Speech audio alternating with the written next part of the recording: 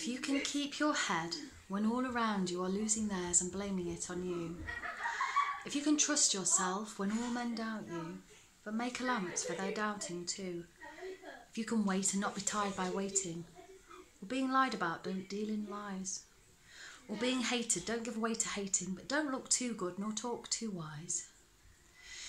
If you can dream and not make dreams your master, if you can think and not make thoughts your aim, if you can meet with triumph and disaster and treat those two impostors just the same, if you can bear to hear the truth you've spoken, twisted by knaves to make a trap for fools, or watch the things you gave your life to, broken, and stoop and build them up with worn-out tools.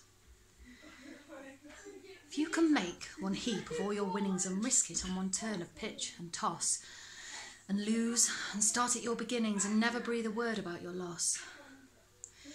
If you can force your heart and nerve and sinew to serve their turn long after they are gone, and so hold on when there is nothing in you except the will which says to them, hold on.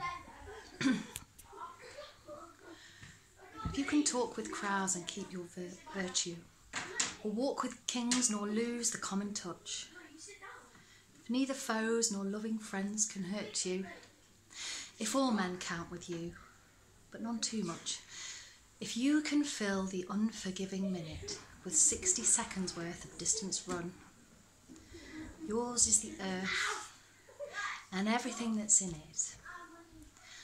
And what is more, you'll be a man, my son.